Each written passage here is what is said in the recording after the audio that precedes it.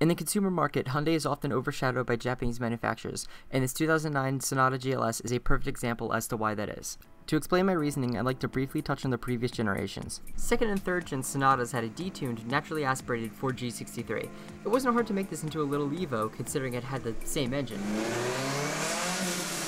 But by the 5th gen, all we got was this. This is the 2.4 liter, 175 horsepower 4-cylinder named the Theta 2. Fun fact, this engine was made by Chrysler, Mitsubishi, and Hyundai, a collaboration so bad you'd think it was made by a high school teacher making random groups for classwork. But unlike most collaborative projects, severe incompetence unnecessarily put lives at risk. The Theta 2s are the Hyundai engines that were catching fire last year, with about 2 million cars being recalled, and subsequently re-recalled when the first one did this.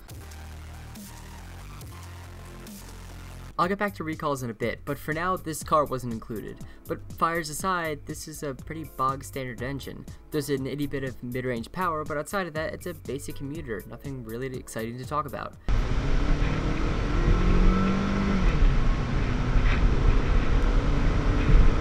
Without any top-end power, the engine really doesn't like high revs, so it's best just to stay in the mid-range. Third gear at 3K is the only spot with power. It's very weird. I don't think this is underpowered because I think this is the proper amount of horsepower a commuter should have. It's far from quick, but it's fast enough to take itself out of danger. The real worst part is the fuel efficiency. It's pretty bad.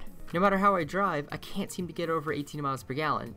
Not that great for a naturally aspirated 4-banger. I'm sure the transmission isn't helping either. It's a 5-speed auto that shifts whenever it feels like it. There's a delay when you want to shift it yourself, and when you let the TCU do its thing, it feels like the gear is determined by RNG. But all this is fine. Here's my game theory. The target demographic for these cars were non-enthusiasts who are never going to push the engine past 3,000 RPM.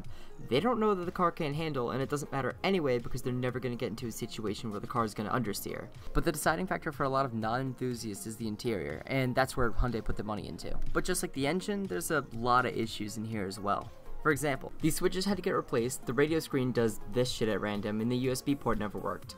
But in return, it is kind of comfy. The plastics don't press in and squeak when you touch them, the radio controls are intuitive, the seats are comfy, and the speakers are pretty good. Let's go back to reliability. Hyundai gets away with bad build quality issues by offering America's best warranty, covering 10 years, 100,000 miles. This car is at 113,000 miles, and exactly as expected, the car shit itself like the second the warranty expired. The second I got it, the evap canister died for the 3rd time in a year, and after getting that fixed, the interior suddenly smelled like gas fumes, meaning I had an exhaust leak, because of course. Next, this brake seized, destroying my rotor and caliper in the process.